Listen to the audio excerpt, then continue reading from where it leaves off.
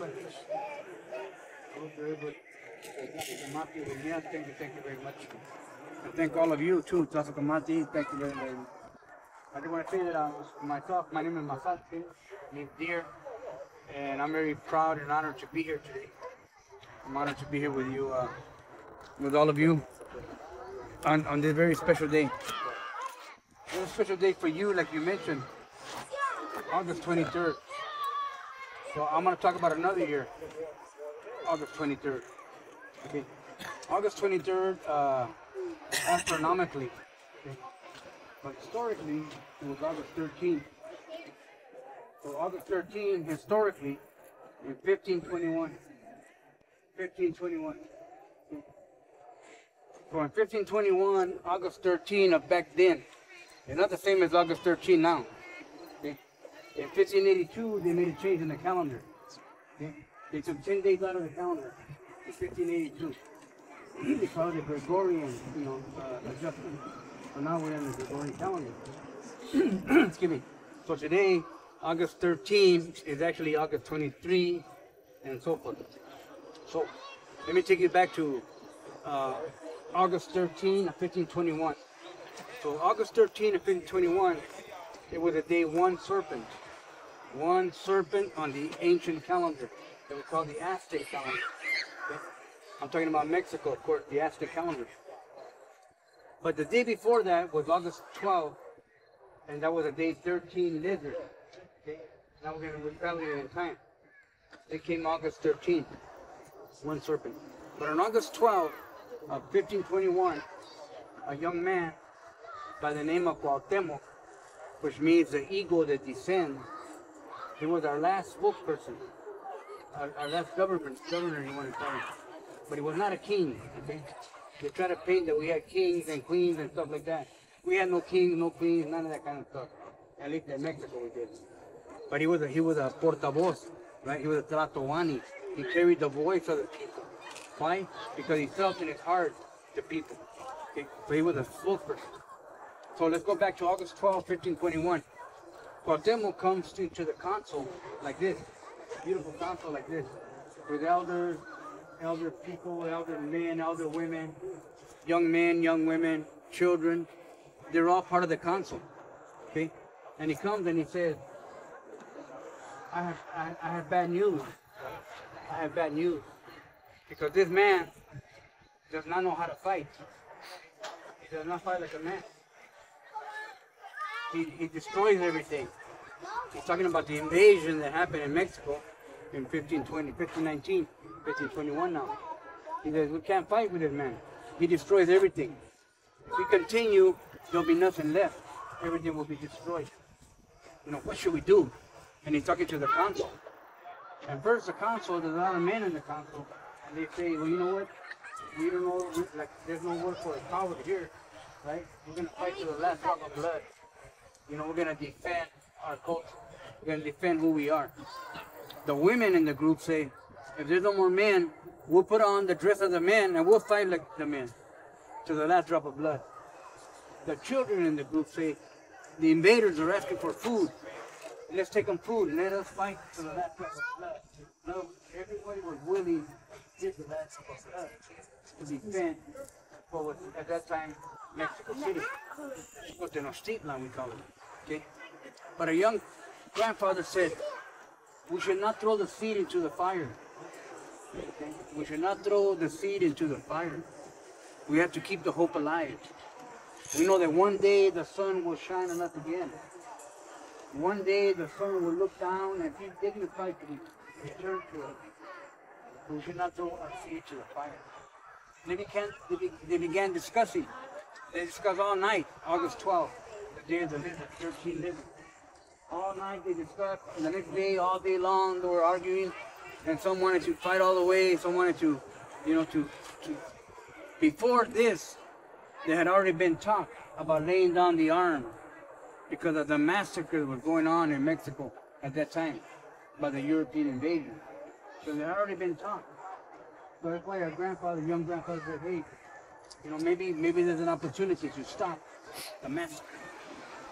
So August 13 comes the next day, the day 1 serpent, the year 3 house. Okay? We have this calendar count. Okay? So on that day, at the end of the day, they agree. They say, you know what, young grandfather, they call it a young grandfather. He was a young man. He was approximately 21, 22, 23 years old. But he carried on his shoulder all the weight of the future, us. And they say, grandfather's correct. So they ordered him to go hand over the arms. They ordered him to take the arms, you know, to lay down the arms, like he had suggested. Okay? That's very super important, because they want to call this young man Cuauhtemoc, they want to call him the king, King Cuauhtemoc. But who ordered the king around? Nobody. But the consul ordered him to go lay down the arms. So he goes, he gets on his boat, and he goes. The story is written in the Spanish writing, the European writing. They say they saw him coming at them. And they say, why is he coming at us when we're chasing him down?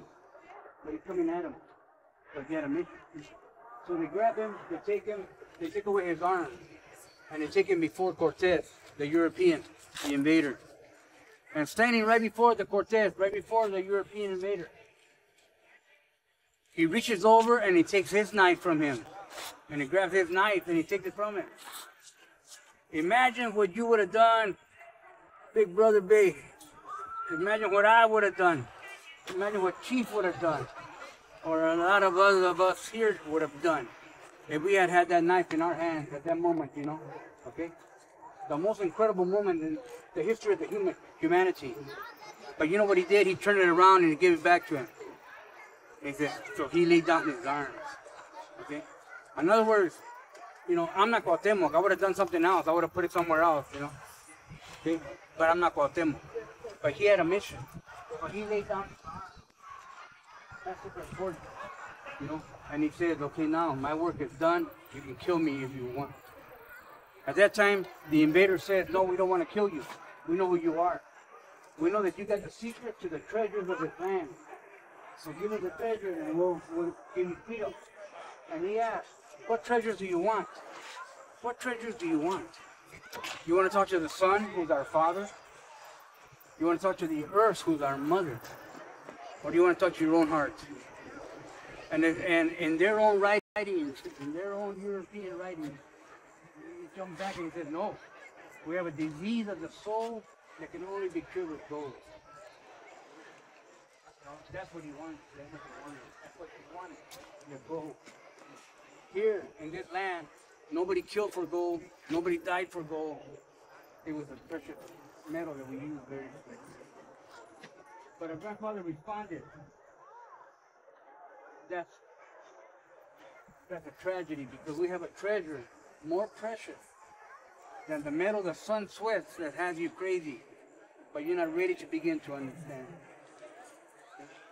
In other words, there's a treasure more precious than the metal the sun sweats that has you crazy, but you're not ready to begin to understand. And he never said another word.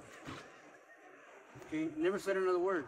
In the history books, they talk about that he was tortured, that they burned his feet, and they tortured him.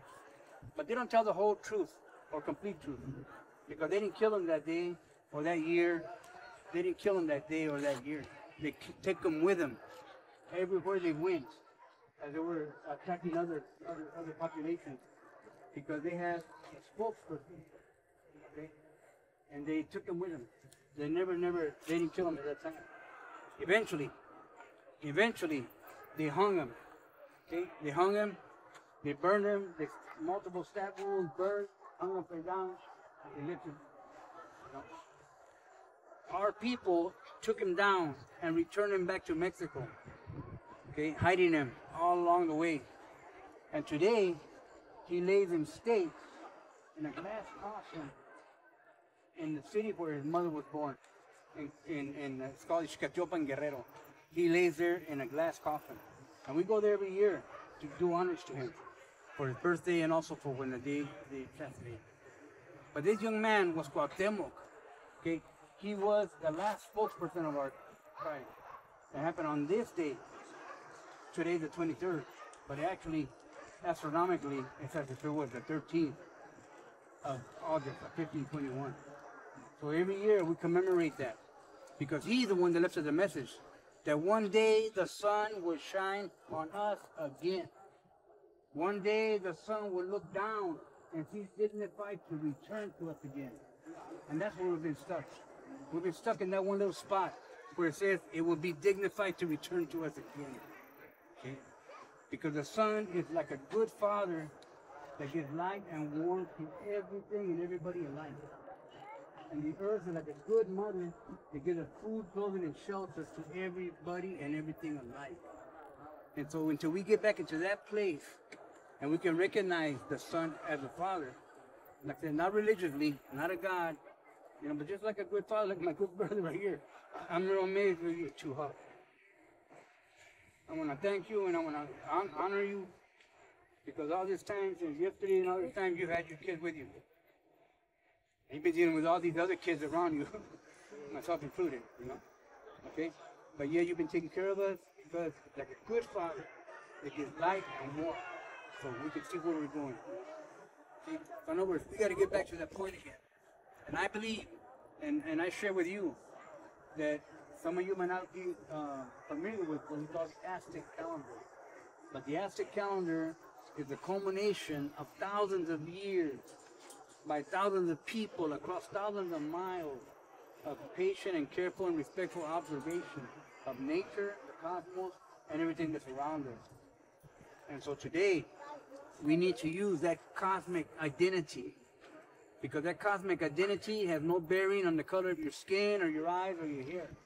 Where you're from here, from there, wherever, your language, your religion, that's all beautiful and that's all great, that's all who you are. But that's not what it's about.